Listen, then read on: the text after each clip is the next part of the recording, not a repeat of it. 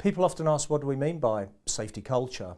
Culture, general definition, it's the way we do things around here. A more formal definition, but a very important one, is culture is our collected values, beliefs, attitude and behaviour. It's about what we believe, it's about what we value, it's about our attitude to health and safety. Ultimately, it's about the way we behave, the way we look after ourselves and each other.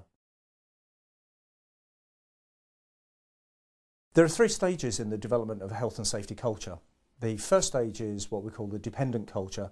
In a dependent culture, it's very much management driven with little employee involvement. It's about management commitment, it's about rules, it's about discipline. But the practical problem is you don't get much employee involvement. It's driven by the management, owned by the management.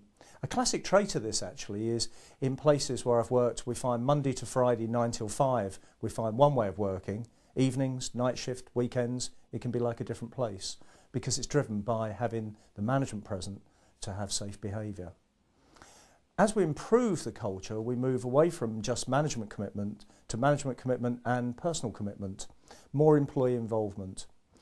In an independent culture, people behave safely whether the management are there or not. People behave safely because they value their own safety, they want to look after themselves, they want to behave safely. We don't rely on management and there's much more employee involvement. And clearly that's a much better position to be in, and injury rates typically are lower in that situation.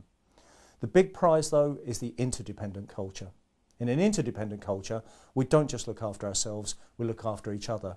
So we've moved through management commitment, through personal commitment to team commitment. It's about team commitment, it's about involvement. At the end of the day, we're all human. We all get tired, we'll get stressed, potentially we can all make mistakes. In an interdependent culture, we look after each other, not just ourselves. And that's the big prize when injury rates are at their lowest. Scientists are fascinated by the meerkat culture, the unconditional cooperation of meerkats, how they work together in an interdependent culture to their mutual benefit. This is something we should aspire to in the workplace, an interdependent culture where we all look after each other.